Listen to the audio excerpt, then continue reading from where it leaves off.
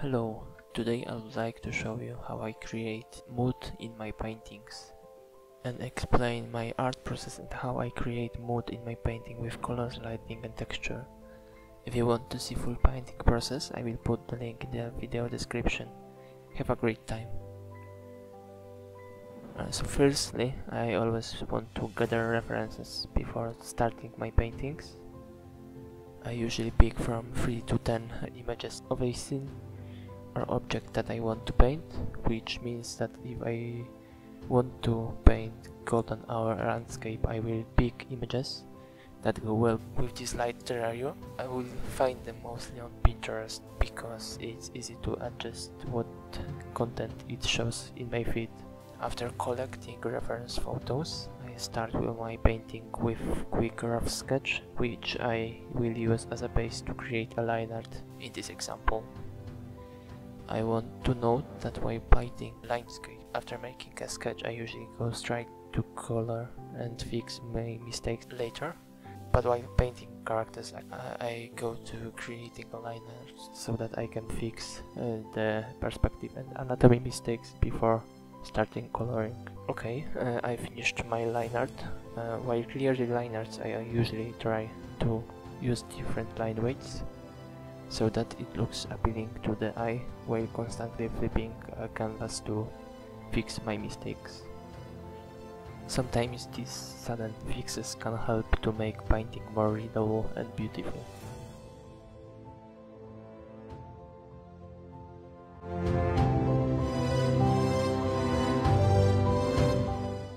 Okay, moving to the contrast. So contrast is a concept that anyone can understand and incorporate into their paintings without extensive knowledge. I like to think of contrast in 4 categories: light, edges, size and texture. Light plays a crucial role in setting the mood of a painting. It can create or break the overall beauty of your artwork. When considering light, we think about the values of colors and the interplay of light and shadow.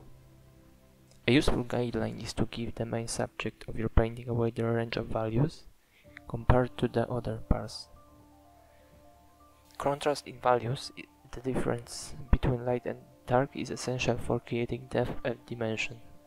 Strong value contrasts make objects appear more three-dimensional and establish a focal point. Size differences can bring about a sense of perspective and visual interest. Keep in mind to paint smaller shapes against larger ones, and aim for simplicity and clarity in your shapes. This will greatly enhance the quality of your painting. Brushwork and texture are also means of achieving contrast. Varying the thickness, direction and density of brushworks adds fascinating textural contrasts. Combining smooth and textured areas, you introduce visual appeal and tactile interest to your artwork. Additionally, contrasting brushwork techniques, such as using loose, expressive strokes alongside controlled and detailed areas, create an engaging interplay and visual excitement. While contrast can be impactful, it's crucial to maintain harmony in your paintings. Strive for a balance between areas of contrast and areas of unity to avoid overwhelming the viewer. Experiment with different levels of contrast and find the right balance that aligns with your artistic vision.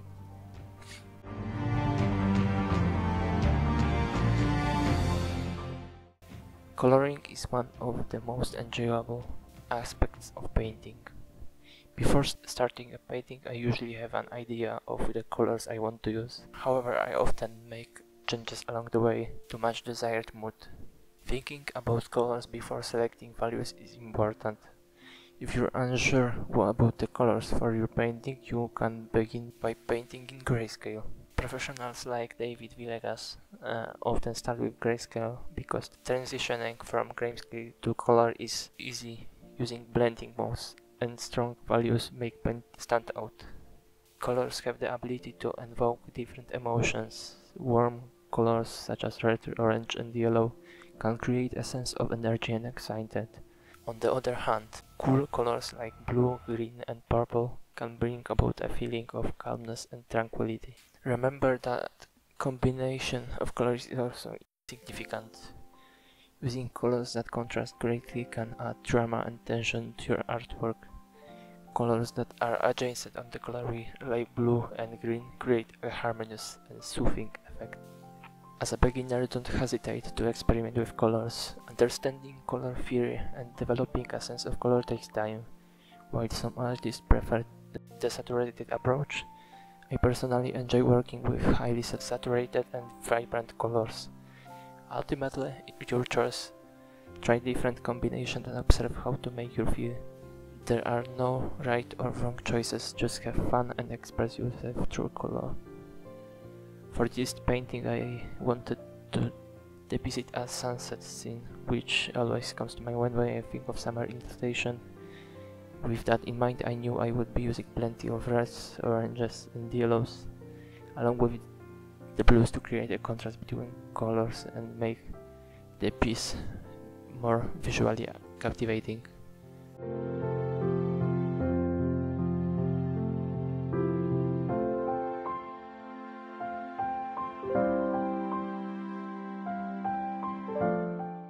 Lighting and shadow play a vital role in making paintings look realistic and creating a specific atmosphere. They bring subjects to life and add depth and emotions and make the artwork convincing. Understanding how light interacts with objects is essential for achieving impactful and believable results. Shadows are crucial for creating a sense of depth and three-dimensionality. They define the form of objects and provide a feeling of space within your painting. Understanding how light interacts with different surfaces and materials helps you accurately depict shadows and bring your subjects to life. Take note of the direction and intensity of light in your reference and imagined scene. Lighting and shadows also greatly affect the mood and atmosphere of your painting.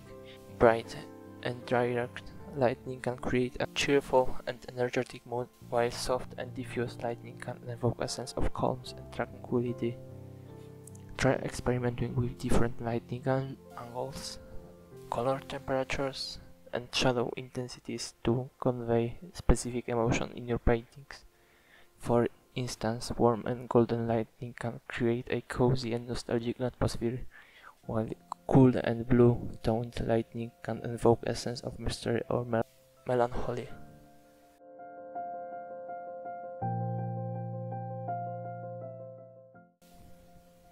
Firstly, I want to emphasize that brushwork is a personal aspect of painting and everyone has their own way of using brushes. Avoid the mistake of trying to replicate others exactly. When I watched tutorials by Marco Bucci, I would research for his brushes and imitate his techniques, but the results were always disappointing. Instead, find a few brushes that you enjoy using and paint with them. Over time, your efforts will pay off and you will develop your unique painting style and brushwork that is special to you. Brushwork and texture are essential for giving your paintings character and visual appeal. They add quality to your artwork, creating the illusion of different surfaces and materials. Understanding various brush techniques allows you to express your artistic style and bring your paintings to life. Brushwork and texture can also be utilized to portray form and depth in your paintings. By varying the thickness and direction of your brush strokes, you create an illusion of three-dimensional objects and surfaces.